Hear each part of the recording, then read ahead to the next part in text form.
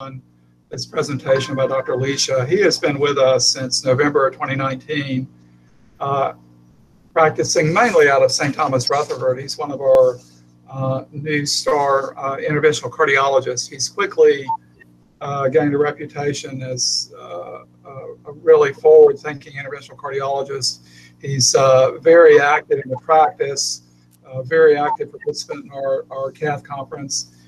He's completed his undergraduate medicine training in Beirut before completing a residency and cardiovascular fellowship at Robert Wood Johnson in New Jersey, and then completing his interventional fellowship at Robert Wood Johnson as well. So he's going to speak with us today about some of the new techniques in interventional cardiology and mechanical support. And again, Hady, I appreciate you doing this, and I'm looking forward to hearing what you have to say. Thanks so much. Thank you. It's a big pleasure and honor to present today. I feel free to interrupt me anytime and use the chat option to ask any questions. I'd love the interaction. That's what makes it fun. I understand the audience is a mix of internal medicine, cardiology, and interventional cardiology, so I'm going to try to make it as balanced as possible. Disclosures, I'm a consultant to Philips, BD, and Abbott Medical. Now, the outline of the talk is going to start with a large component of coronary physiology and imaging so that you can understand the CATH reports that come out these days, interventional coronary therapy, especially atherectomy, the multiple methods of atherectomy, cardiogenic shock, interventional therapy, specifically mechanical circulatory support, and the new definition of cardiogenic shock. I'm going to serve very quickly through endovascular arterial interventions and endovascular venous interventions, but this will be the minority of the talk. Let's go to the meat of the talk, which is coronary physiology. So this is mostly for the internal medicine in the audience. FFR, you've seen it in a lot of interventional report. This is what we call fractional flow reserve, which means that we measure the hemodynamic significance of a coronary lesion that looks moderate, from 50 to 70%. We wire that lesion. There's a sensor at the tip of this wire that will allow us to measure the pressure distal to the lesion and the pressure proximal to the lesion. And based on that ratio, we do it at rest. Then we give adenosine to dilate the heart arteries as much as possible. And that would allow us to see what's the ratio between the rest and after hyperemic stress. An FFR of 0.8 or less means that the lesion is significant, it requires help. Why is this important? Because we cannot just eyeball lesions, especially if they're in the moderate range, and decide to stent them. There are downsides to stenting and lesions which do not need it. So a decision-making based on physiological data is more cost-effective, leads to better clinical outcomes, and leads to unnecessary, and prevents unnecessary PCI. Now, you've seen FFR in the past. In the last 5 years, there's a huge number of indices that showed up in our world, and I'd love for you to be familiar with those in case you see them on the CATH reports. The FFR is on the left of the screen is during hyperemia, meaning we give IV or intracoronary adenosine, and we measure the flow and the pressures before and after. Now, nowadays, we have indices that measure the hemodynamics without adenosine, which makes it much more simple, much less comfortable for the much more comfortable for the patient, and much faster. The one that's used the most is on the right of the screen, the IFR. This is instantaneous wave-free ratio, which measures the ratio of diastolic flow between the wire sensor distal to the lesion and proximal to the lesion. But there are other indices like DPR, DFR that we're going to talk about in detail in the next few slides. There's whole cycle and diastolic cycle. As all of you know, most of the coronary perfusion happens in diastole, and that's why most of the indices concentrate on diastole. But recently, we have evidence to show that some of the whole cycle systole and diastole ratio, including specifically RFR, is as equivalent. So what's IFR? You've seen it a lot. This is the ratio of the pressure at the pressure sensor distal to the lesion to the pressure in the guiding catheter. So the difference in pressure, if it's less than 0.89 ratio, indicates that the lesion is hemodynamically significant and requires help. Now, nowadays, not only we can spot IFR, meaning know one lesion at a time, we can have an entire coronary map of the physiology of a lesion. Why does that make sense? Because if we have multiple serial lesions, like in diabetic patients, stenting one physiologically significant lesion most of the time does not help the patient because it's a gradual rise in the pressure. Whether when we do the physiologic map, like you see here, the number of dots on the angiogram indicates the amount of pressure drop across that lesion. You see on the left side of the screen, there's a huge number of dots in the proximal right coronary artery versus on the right side of the screen where the dots are kind of distributed throughout. This definitely affects management. Like the lesion on the right here with focal disease, if we go ahead and stent it, the patient feels much better. Whether if we do the pullback IFR on the left, diffuse disease, we don't really see that much difference in clinical outcomes. That's why physiology is so important for interventional management. What are the other non-hyperemic pressure ratios? DPR is another company, OpSense makes that measures the ratio throughout the entire diastolic phase rather than the wave-free period. Some subtle differences, but they're equivalent in clinical practice. If you see DFR, that's from a different company, Boston Scientific, that also measures the ratios in diastole across the lesion. RFR is something also made by Abbott, another company that measures the biggest difference in pressure throughout systole and diastole. Now, long story short, that's a kind of an alphabet soup of letters, but I want you to know that all these indices are equivalent. FFR cutoff is 0.8, and all the other indices cutoff is 0.89. Not to remember the numbers, but if you see that on reports, that's what it means. And this has been confirmed to be equivalent in multiple studies. Now, what's happening in the invasive cardiology world, we're trying to make it even more simple. Companies are investing in technologies that are fascinating. Instead of putting a wire inside a coronary and measuring blood flow, now we have the ability to do a coronary angiogram, and based on the flow dynamics on the screen without a wire, without adenosine, we are able to assess the physiological significance of some moderate angiographic lesions. And this is what's going to show up in the next slide, which is what we call QFR. It is not in clinical practice yet. It is developing very quickly. No wire, no adenosine, two orthogonal views of the same coronary artery. And then through computational dynamics, the flow is calculated and you have a map of the physiological significance throughout the entire artery, which is very exciting. That's definitely the future. That's another company called who makes a virtual FFR. You can see the kind of the mouse rolling through the vessel, and this is the value of the FFR as you go down the vessel. So no need for wire. Obviously, this is not prime time, but it will happen in the next few years, which makes it better for patients. And we're going even less invasive than that. Heart flow is available to us. This is coronary CT angiography that all of us order on frequent basis. There's a company that takes all that data and analyzes that and puts it in computational dynamics of flow that allow us to have an entire hemodynamic map of the coronary tree. So not only by invasive measures, but also non-invasive measures, we are able to have a map of the tree. Now, all of what we talked about is epicardial coronaries, the arteries that run on the surface of the heart. That, interestingly, constitutes 5 to 10% of myocardial circulation. 90 to 95%, that's a humongous number of myocardial circulation happens in the microcirculatory world, including the prearterioles, arterioles, and capillaries. And there's a huge component of that causes chest pain that we cannot detect on a daily basis with today's tools. All of us, I'm sure, in internal medicine, cardiology, interventional cardiology, have taken care of these patients on a daily basis. Typical angina, you could bet your house that they're going to have coronary disease. they have ischemia that's very, very evident on non-invasive testing. They go to the cath lab, lo and behold, that coronary arteries are normal. Go home, it's in your head, there's no cardiac problem, it may be your stomach.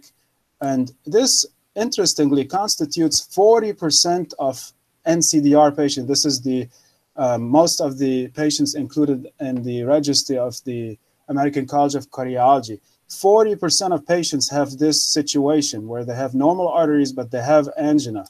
Well, it turns out that 30 to 50% of those patients, which constitutes about 15 to 20% of the entire patient population, has ischemia, myocardial ischemia from a microcirculatory etiology. So how do we diagnose that? So let's talk about that new term called INOCA, ischemia with non-obstructive coronary arteries. You're going to see more of that in the literature soon. It's the combination of typical anginal symptoms with the three typical characteristics, objective evidence of ischemia, non-invasive ischemic testing, no evidence of epicardial obstructive coronary artery disease, and evidence of coronary flow reserve or index of microcirculatory resistance abnormalities with the test that I'm going to be talking about in the next few slides. So whenever there's discrepancy between your clinical suspicion and the coronary findings, think about that in the patients who do have risk factors, and we'll talk about that. So a patient comes in with possible coronary problems, you take them to the lab, they get an invasive angiogram, they do not have epicardial obstructive coronary artery disease. This is where we start thinking about, is this a vasospastic epicardial angina, which can be induced by certain protocols, versus microvascular angina in the microcirculation, versus a combination of both, which is pretty frequent.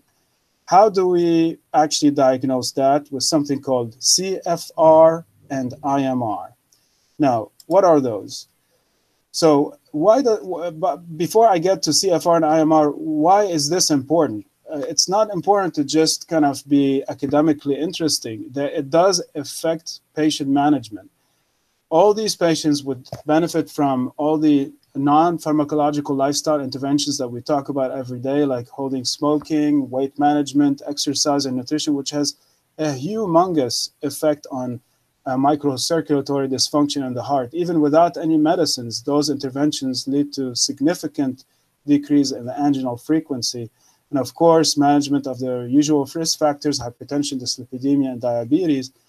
But in terms of medications that target this entity, all these patients, without any exceptions, have been shown to benefit from statin therapy through its pleiotropic anti-inflammatory effect and ACE inhibitors through their multiple mechanisms. Now, if someone is diagnosed with vasospastic angina, this is where the coronary testing affects clinical management. If we are able to distinguish between those two, the patient will benefit tremendously because they'll have significant clinical improvement on dihydropyridine calcium channel blockers and long-acting nitrates and nicorandil, which is available in Europe, not in the United States.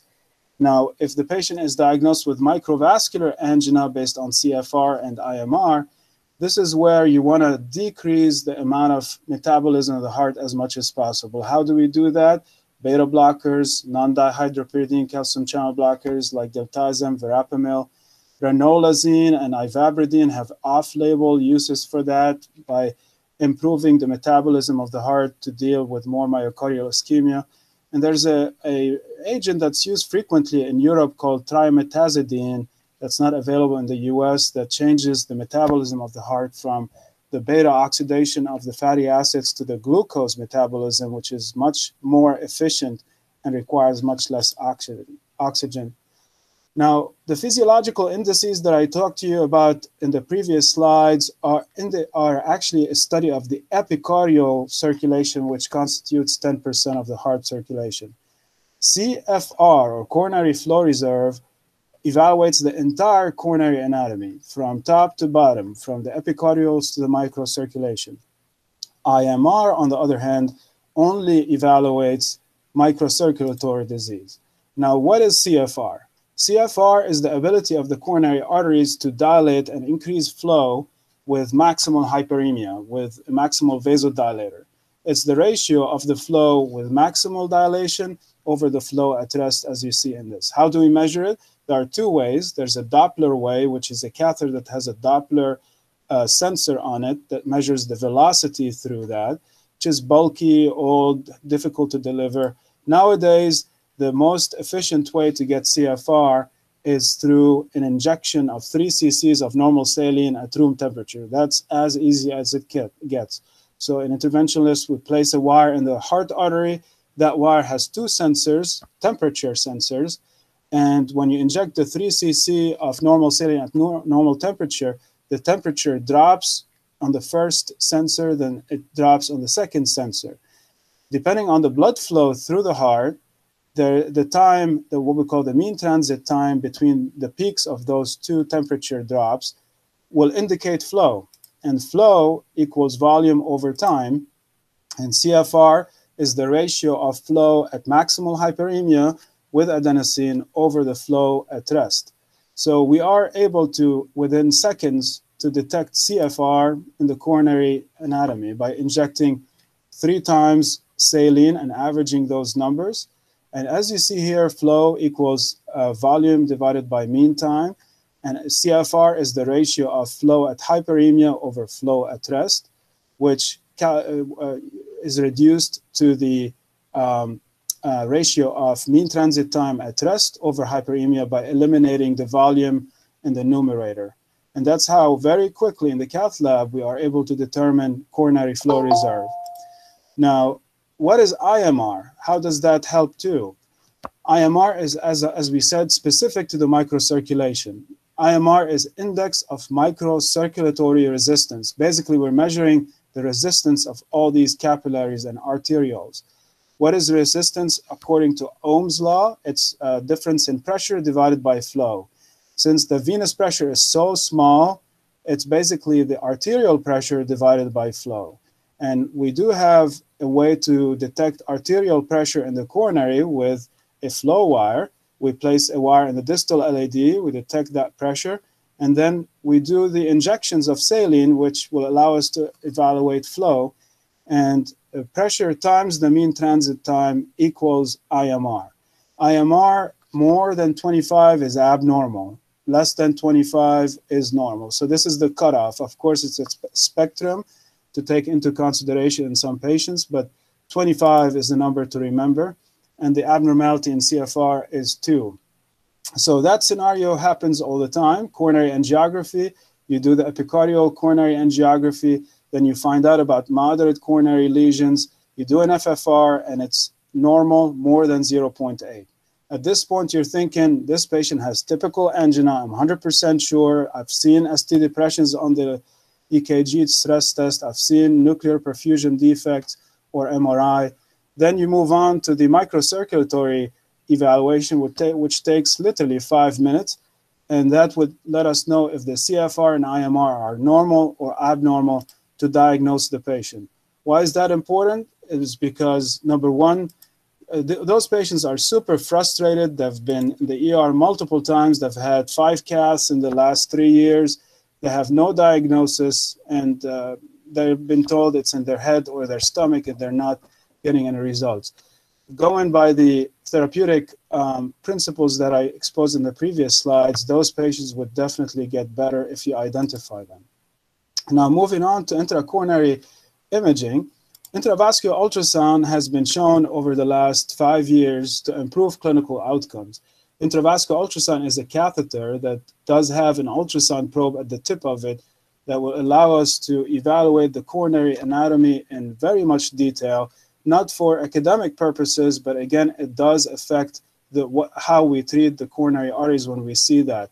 And the ultimate trial is the most famous trial that showed at 3-year outcomes a big difference in MACE, major adverse cardiovascular events, 10% versus 6% based on intravascular ultrasound findings. Basically, when we place a stent, when we make sure that the expansion is satisfactory with certain criteria, there's no stent edge dissection, and there's no significant plaque burden at the proximal distal edge of the stent, that means that the patient is going to have a very good long-term outcome.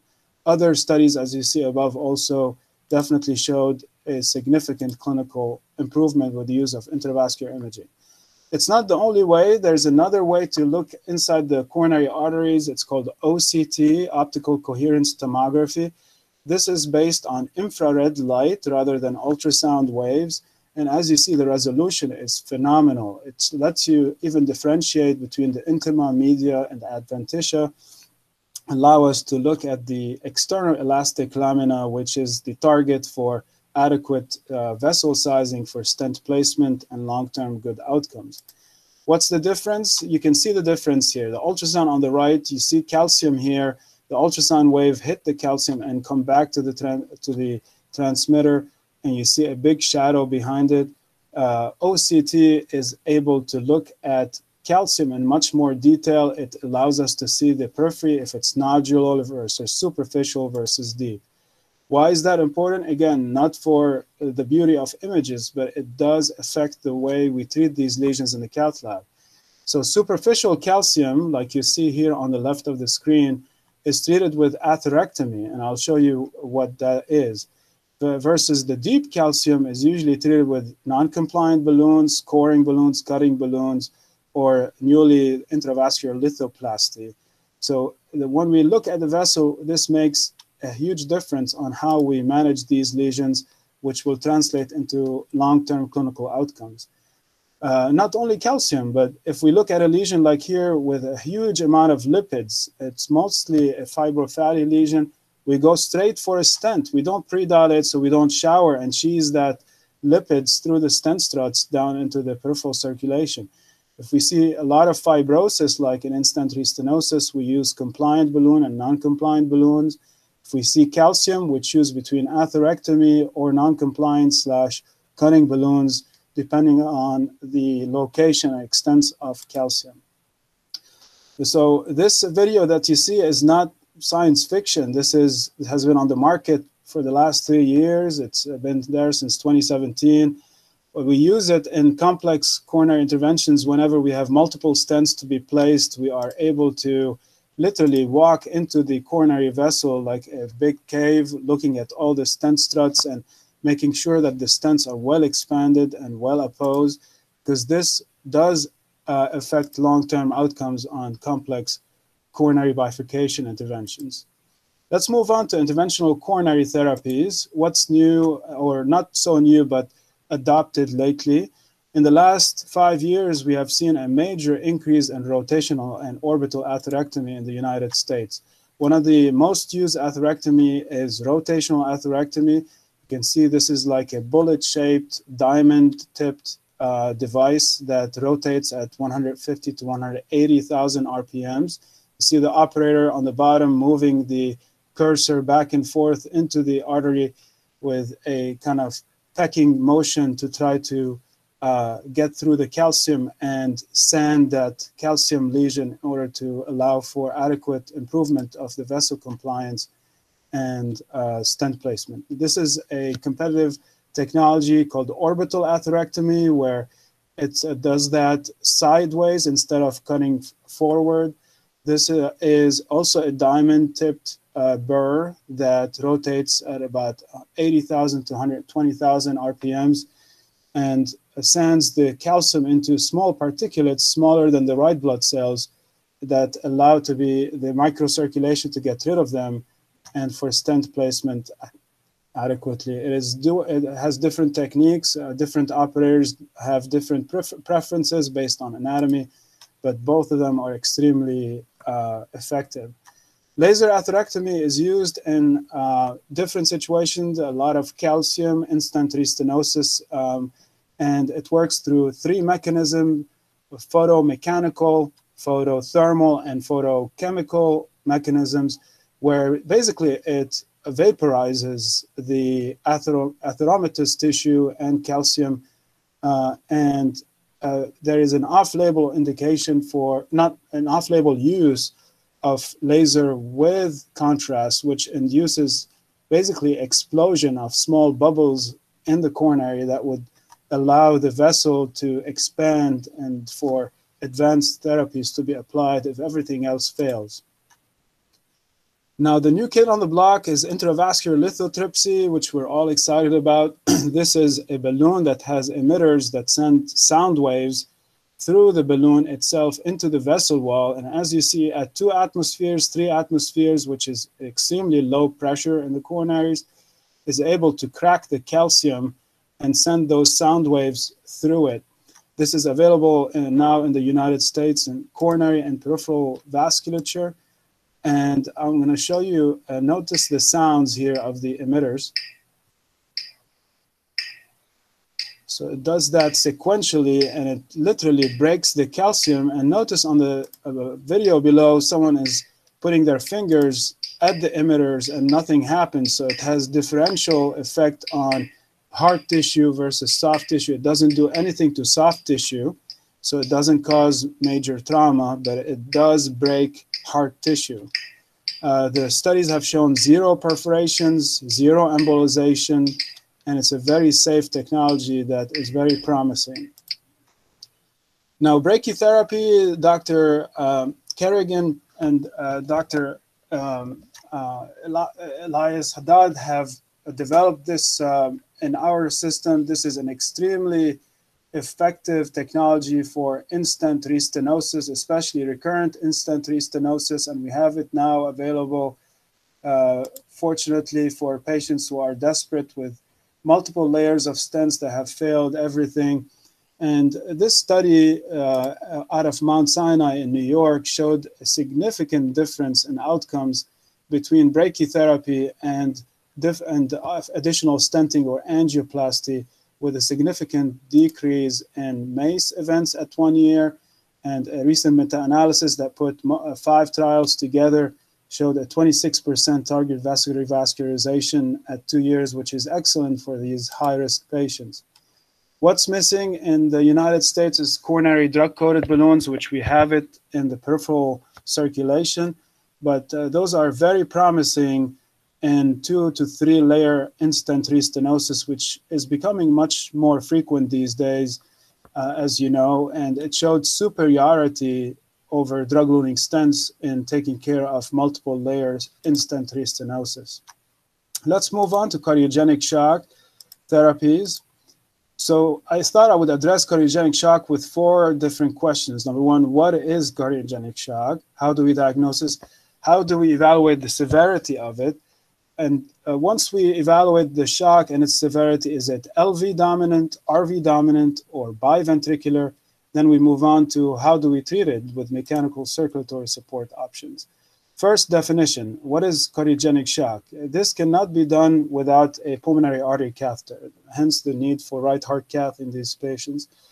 It's defined by a systolic blood pressure less than 90 for more than 30 minutes, not responsive to fluid administration with evidence of cardiac dysfunction, and a documented cardiac index less than 2.2 liters per minute per meter square, and an elevated wedge pressure.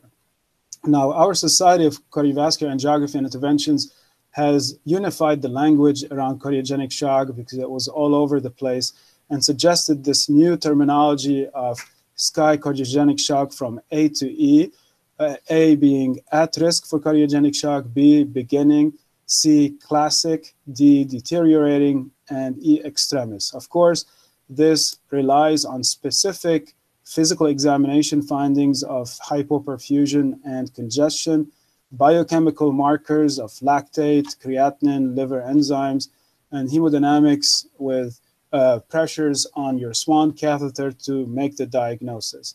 I'm not going to go into the details of that. You're welcome to have the slides to that, but it is basically straightforward, and that allows us to communicate about this. Why is it important? Because it correlates with clinical outcomes. A cardiogenic shock class SCAI class E will do way, way worse than a class B, and it has been proven.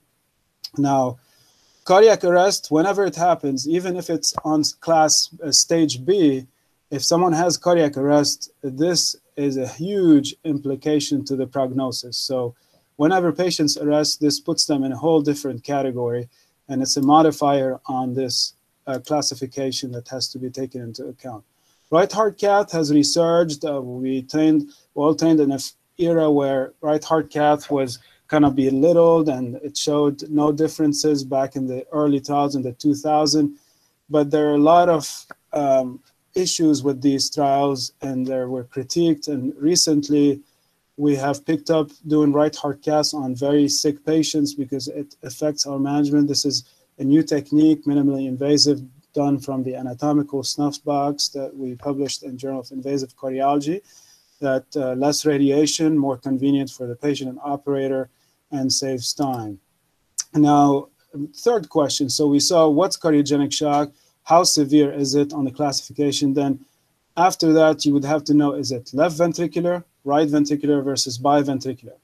There are two indices that are extremely important in the evaluation of these patients when we do a right heart cath. The first one is called CPO, cardiac power output, which is the product of mean arterial pressure times cardiac output divided by a constant of 451. What does that mean? That combines both the inotropy of the heart, the contraction of the heart, and the perfusion in one index, and is an indicator of left ventricular dysfunction. If it's less than 0.6, it's significantly abnormal. PAPI is a pulmonary artery pulsatility index, which is very easily calculated based on the systolic pulmonary artery pressure minus diastolic pulmonary artery pressure divided by the filling pressure, right atrial pressure. If this is less than 1, it's significantly abnormal and indicates right ventricular dysfunction. So we'll walk through if we do the right heart cath, and very quickly we can come out with these numbers within 2-3 minutes. See if the CPO is less than 0.6, PAPI is more than 1, and the filling pressures on the right are normal, but the filling pressures on the left are significantly abnormal. This is left dominant cardiogenic shock, which requires certain mechanical support. On the right side, it's usually the PAPI index that's low, less than 1, and of course the left side will be low because there's no flow going to the left side. And the difference is that the right atrial pressure is now significantly elevated with a wedge pressure that's usually normal. Biventricular pressure is the combination of both. Now, how does that affect cardiogenic shock management? Right ventricular shock requires specific devices, among which are Impella RP, tandem heart, right atrium to pulmonary artery. We'll detail that in the next few slides. Versus if it's extreme, then move on to VA ECMO, veno-arterial extracorporeal membrane or oxygenation. Left ventricular support is usually dealt with intra-aortic balloon pump, but obviously more recently we're kind of moving on with devices that provide an increase in cardiac output, like an Impella 2.5, Impella CP, Impella 5.0 or 5.5, tandem heart, which I will explain later, and an IVAC device that is available in Europe, not in the United States. So this is what the Impella is. This is a percutaneous left ventricular assist device placed over the wire. It's a pigtail catheter that basically aspirates blood from the left ventricle and perfuses the aorta from the outlet cannula. You all have seen that. This is a very effective device. The tandem heart is a device where the operator goes from the groin vein up to the right atrium, crosses the interatrial septum into the left atrium, places a large cannula which aspirates blood from the left atrium, basically decompressing the left side of the heart, and basically goes through a pump that throws it into the femoral artery, into the aorta, to perfuse the systemic circulation, including the upper body in a retrograde fashion when the heart is failing. That's also an effective technology. On the right side, Impella RP is a catheter that has the same principle of aspirating blood from the inflow and ejecting the blood from the outflow. It's a 22 French pump that gets placed from the femoral vein into the right side of the heart, and it aspirates blood from the inferior vena cava, right atrium, and throws it into the pulmonary artery to help the right heart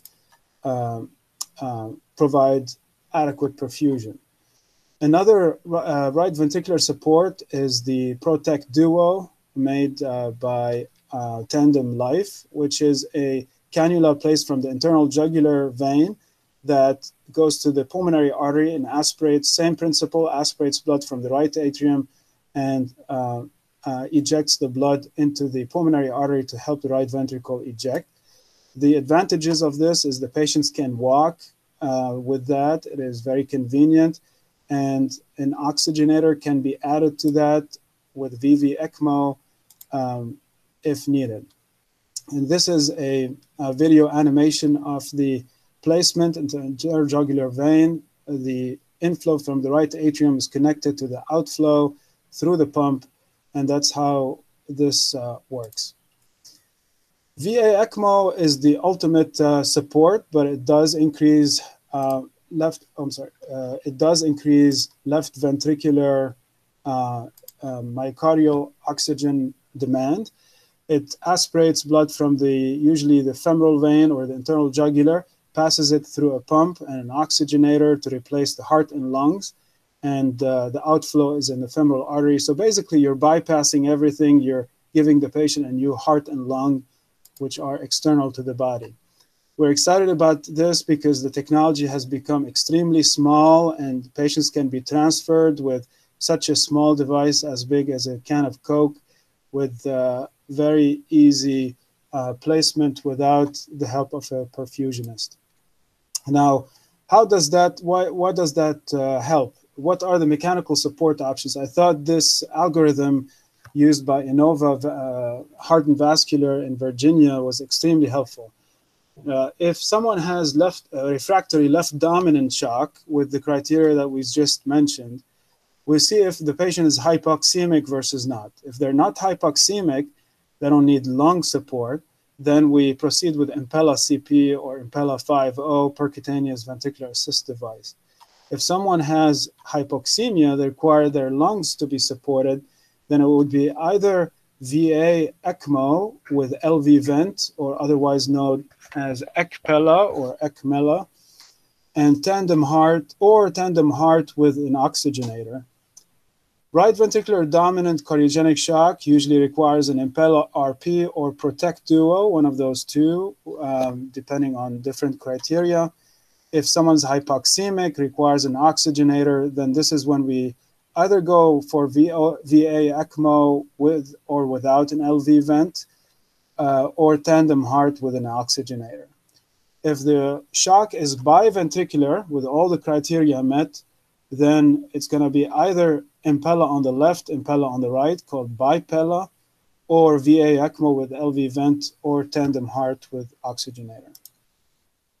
So it's very important for those patients to make sure the legs are well perfused, because we're taking care of the heart, we're focusing on all of that, and meanwhile the leg can get infarcted within days, and this will lead to an amputation, which is literally a death sentence in terms of prognosis. So very important to maintain adequate surveillance of the distal flow. One of the techniques that we described last year in CCI is a radial to femoral bypass. Since we use the radial for cardiac cath, we connect that to an antegrade femoral sheath that perfuses the leg. There are other femoral to femoral bypass techniques, but this one is the least invasive. Now, let's talk about endovascular arterial interventions quickly. Basically, why is that important? You think to yourself, why in the cardiology world we help patients with leg revascularization? Because it does improve outcomes, it does decrease mortality, and enhances patient survival. As you see in this trial published in 2018 on Medicare database patients over 4 years, an above-the-knee amputation compared to revascularization made patients live much longer with much better quality of life. Now, in our mind, vascular interventions means retrograde groin access from the common femoral artery, but these days we've been using a combination of multiple access sites to be able to tackle very complex diffuse disease, whether antegrade common femoral, retrograde popliteal, retrograde pedal, radial to peripheral, brachial or axillary, and even accessing bypass, external bypass grafts. And these are some examples of antegrade common femoral artery access. This is the groin here. We're going in the opposite direction, in the direction of the leg, and we close those with closure devices. We can stick distal thighs directly into stents when we cannot cross them. We can stick directly into tibial arteries in those patients with isolated infrapopliteal disease without the ability to revascularize from the groin. It is very frequent to stick the foot in a retrograde fashion to be able to revascularize in a retrograde technique. We stick axillary to femoral bypass safely. The radial to peripheral has picked up, and some of the lesions can be taken care of from the radial artery, which has a huge advantage in terms of morbidity, vascular complications, and patient throughput. Axillary has taken over the brachial access for aortoiliac interventions from above. It is compressible, it is closable, and it's much safer according to the most recent literature.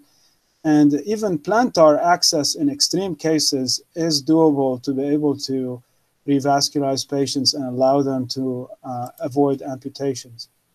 The radial to peripheral R2P movement is radial to peripheral movement. There's now a lot of long equipment that allows us to fix legs from the radial artery, and we combine that with pedal access. Why is that important? The patients go home in 2 hours. They have a little band on their wrist or on their foot, and then they go home. They don't have to lay flat. It's great for patients with back pain and issues with ambulation. We have published a review article on alternative access site last year. I welcome you to look at it for specific details if you're interested. Now, what are the atherectomy types that we use? Very close to coronary atherectomy types. The first one is orbital, which is also a diamond-tipped burr that circulates in an orbital fashion at different speeds and shaves the calcium into small, tiny particles that get taken up by the microcirculation. There's rotational atherectomy with the Jetstream device or the Rotarex device that's new on the market, which is extremely effective, especially in chronic occlusions. This was the amount of clot we extracted the other day with it. Directional atherectomy is basically a blade that shaves the plaque, and you can see the externalized plaque here, and laser atherectomy, which vaporizes plaque and calcium and thrombus. Moving on to deep vein interventions, there are two major techniques here with the penumbra device or the clot retriever device.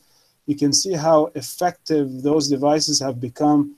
Those clots are chronic clots that have a lot of collagen and fibrotic tissue in them. Those devices are able to pull them out without even an incision, just with a puncture through the vein. So we're very excited about these new technologies available to us. There's a syndrome called May-Thurner syndrome, which is completely underappreciated, which is the compression of the left common iliac vein by the contralateral common iliac artery crossing over. And this usually compresses the left iliac vein in at least 20% of people, but it is symptomatic in about 10% of those 20%, so almost 1 to 2% of the population. And this frequently leads to DVTs. As you see here, this vein is full of clot from the femoral popliteal segments all the way to the iliac veins, and therapies like the clot retriever and penumbra have been extremely successful in changing this and avoiding thrombolytics and making patients walk overnight. These are usually very young patients, professional, who go back to their jobs right after the procedure. And finally, a word on pulmonary interventions. It's very developed at St. Thomas West with the leadership of Dr. Morse, with the PERT team. This has been extremely effective in submassive and massive pulmonary emboli with hemodynamic and imaging features of right ventricular strain. And there are two main technologies, the CAT-12, which is a penumbra aspiration catheter, or the flow retriever, which is a series of rings that literally pull the clot into a big sheath, and you can see how much clot can be aspirated even in one case. And so this is the end of my presentation. I thought I would give you a quick run over interventional therapies. I thought this one represented kind of the change in perspective that I have had personally over the last 10 years in interventional cardiology. I was not trained this way, but I changed my practice to adopt all the new changes, and it's been very refreshing to see the technology move on in directions that make us help patients and have excellent long-term outcomes. Thank you very much. Wow, Hady, that was quite a talk. I'm very impressed, and thank you for sharing that with us. Thank you. I wonder, is there any vessel, artery, or vein that you can't reach in the body? Probably the brain. So I'll start off with a question. So practically speaking, when you're stenting, how often do you use IVUS or optical coherence to assess your stent deployment? So in my personal practice, I use it in about 70 to 80% of the time. Some operators use it 100% of the time, but they're at the extreme level of the spectrum. They're visionaries, but the large majority of operators in the United States use it less than 5% of the time. And this culture is changing because now we are having clinical outcomes data that show the difference in instant restenosis, target vessel failure, and the recurrent presentations for ischemic heart disease. So placing a stent and making sure that it's a very well sized stent, well opposed, well expanded, will translate into patient never coming back to the cath lab for that lesion again. In a very rare, of course, not never, but in a very small amount, less than 2%. That's also impressive. I'm going to share a chat question that Jimmy Kerrigan posted earlier. He was talking about spasm provocation. Do you prefer methyl or gonavine or acetylcholine? Yeah, so these are two completely different tests. Methyl ergonavine tests vasospastic angina in the epicardial coronaries, which is an endothelial independent mechanism. Acetylcholine tests microvascular vasospasm with an endothelial dependent mechanism through nitric oxide. So what does that mean? There are the typical Prinz-Metal angina that all of us identify that have been documented to have FT elevations on Holter monitors or during regular monitoring. Those are the patients that are induced by methyl ergonavine. The microvascular vasospastic angina is usually the type 2 diabetic patients, obese, sedentary, with normal epicardial coronaries or non-obstructive epicardial coronaries that do have typical angina with documentation of ischemia by non-invasive means. And now you're in the lab, you don't have an epicardial coronary lesion. This is the patient that I use acetylcholine on, and I would do the CFR IMR before and after. And that helps. Now the literature is developing on that. There are subtypes of even this population of structural versus functional microvascular dysfunction. And those have subtleties in differentiation between CFR and IMR, which I'm not going to go through, but differences in numbers implicate differences in clinical management, and it's very effective. Mm. Hey, this is Mark Zinker. Thank you so much for your talk. I really appreciated the coronary physiology reminder, too. I would like to propose a sort of challenge and maybe a question to you. Sure. If you look at the original studies that validated FFR, it was on stress treadmill, dobutamine echo, and stress spec studies, which probably are not the most sensitive nor the most specific studies that we do now. If you look at things like cardiac PET, cardiac stress MRI, and I would agree that the FAME trial and others have looked at the prognostic implications of an abnormal FFR, but if you look at that original validation study, it was mostly people with chronic stable angina without other mitigating factors. So my question to you is, I deal with a lot of hypertrophic cardiomyopathy patients, and I would challenge that their physiology probably isn't normal like somebody without HCM because they've got increased LVEDP, they have diastolic dysfunction, They have outflow tract gradients. So I'm always sort of perplexed how reliable an IFR or an FFR is in somebody like that. Do you have any sort of wisdom or comments about that? Yeah, I totally agree with you. And this also happens in the myocardial bridging population too, which is a different physiology, but both of them, what I personally do in those kind of patients, if they're having typical angina, and let's say there's absolutely no coronary lesions, or there's a mild 20-30%, I usually place an IFR wire through it or an FFR wire through it, and I give the patient dobutamine in the cath lab. And that usually induces, if you do have ischemia, you're going to see that FFR become physiologically significant. So this is kind of an off-label use of a dobutamine induced, but I think it makes physiological sense. Same thing with myocardial bridges. You know, you come to the lab, they're sedated, they're all cool, and this bridge doesn't look bad. But, you know, when they walking up the steps, the whole thing changes. So that's where dobutamine helps us simulate physiological exercise. And some cath labs like Mayo Clinic and other places have an ergometer where they have patients literally do the bicycle on the cath lab table. Yeah. You know, one other plug I'll have to make as an MRI reader. There was a study done about a year ago published in New England Journal of Medicine called the MRI Inform trial. And it was a trial looking at patients with chronic stable angina who were cathed and were randomized to either FFR or cardiac stress MRI. And actually they found that cardiac stress MRI compared to FFR assessment had the same MACE endpoint, but actually there was less cost in the cardiac MRI group. So I do think if we're going to compare probably apples to apples, it's probably better to compare FFR to something like stress PET or stress MRI, which is a more sensitive marker than would be like stress SPECT. 100%. I totally think that in the next few years, we're going to see less invasive ischemic testing and more stress MRI and PET, since it's so sensitive, so specific, and it wasn't obviously prevalent at the time when FFR was being developed in the early 2000s. So this changes the perspective. And I also predict that heart flow CT FFR will also become extremely used, especially now that insurance companies are approving cardiac CT much easier than a few years ago.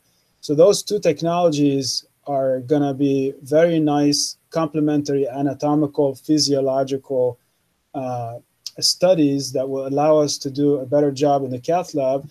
And when we go to the lab, our ratio of PCI would become much higher than what it is right now. So right now, let's say it's 25% of patients that we cath.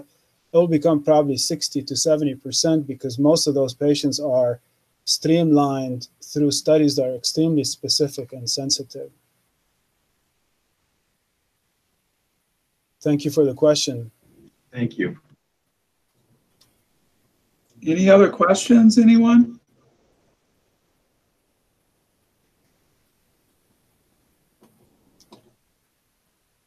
All right. Well, I really appreciate you doing this. Thank you. It's been a great grand rounds. I've learned a lot. I think everyone has. Since we don't have any other questions, we will adjourn. And I hope everyone has a good afternoon. Thank you very much.